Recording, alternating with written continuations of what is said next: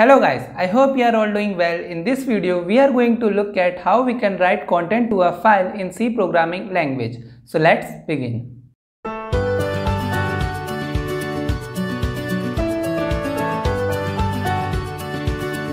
To write contents, we can open the file with W or A mode. So basically, we can write here either W or we can write A. Now A means append and W means write.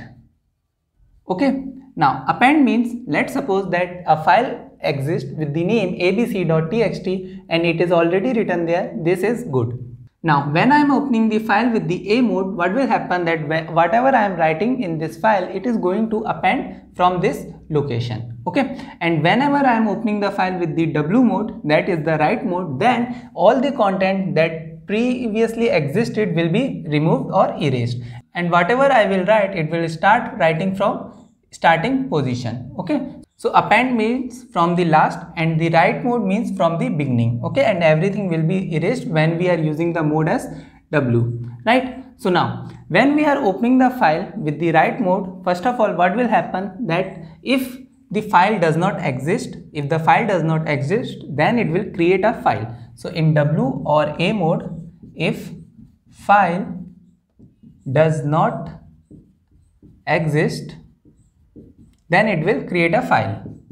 And now let's say that you don't have a permission to create the file in that directory. In that case, our fopen will return us null. Okay, so basically if file is not allowed to create, right? These two conditions are when the file does not exist. Similarly, let's say that file exists but you don't have the permission to write any content in that. So in that case, it is again going to return me null. Okay, no write permission. Now first of all, I'll check if fp is equal null. Okay, now fp will be equal to null when I don't have the permission to write the content to this file, or we can say that file does not exist and also we don't have permission to create a file. There could be other reasons also, but this is the basic reason for giving it the fp is returning the null. Okay, in that case I can write here printf unable to open.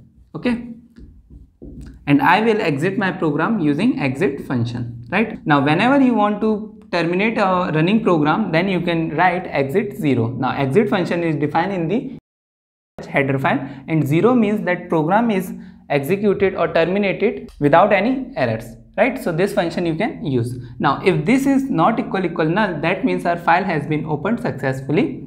Now to write content, we can use the function that is fputc. Now it takes two things, that is, first of all, we have to write here character and then we have to write the file pointer. Okay, now let's say that I had opened the file in the append mode, right?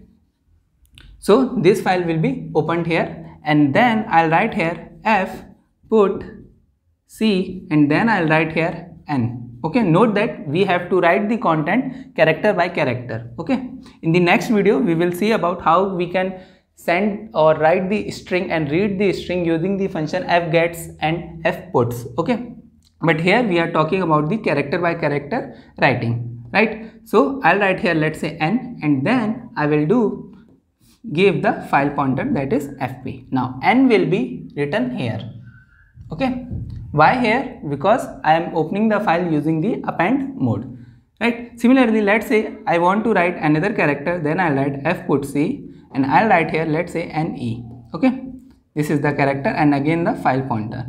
Okay, now first of all, remember that when I am writing this letter, that is n, our fp is coming to the next location. Okay, so after that it is writing e, so e will be written here and fp will go to the next particular location. Okay, so fp is incrementing its position after writing the content, right? Let's say I want to write another character, then I can write fputc and then w and then again fp.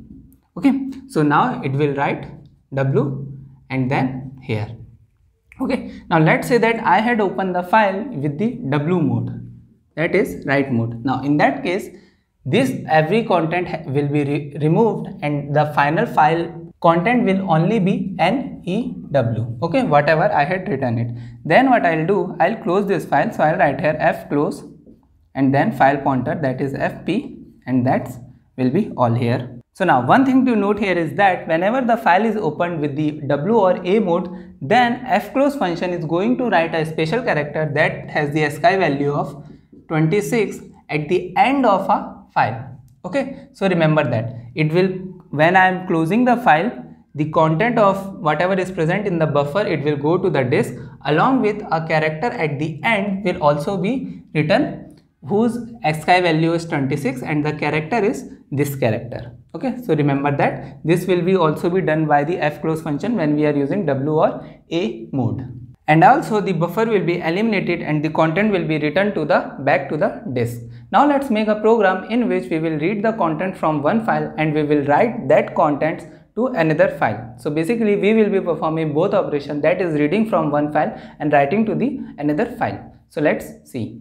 Let's say we have two files, that is source.txt and target.txt, and let's say the content on the source.txt are I am here, okay, and there is another file target.txt, okay, and we have to write the content of I am here to this file. So first of all, I'll make two file pointer variable, that is fr and fw, open the respective file. Now we have to read content from this file, source.txt file. So I will open this file with the mode R, okay, and I have to write content to this file. So I will open this file with the W mode, okay. So now I will check is either of these are giving me null or not. So I write here if fr is equal null or fw equal null.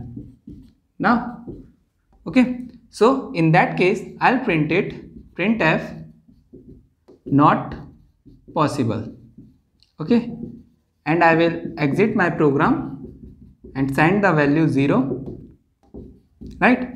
Now I will be sending here 0 to notify the programmer that the program has been terminated successfully, okay, no problem has been occurred. Basically what happens when we run our program with the command line, let's say the name of our program is abc.c, okay, then in the command line we generally write .abc after the compilation. Now in that case our program execution will run and this value will be after the execution, okay.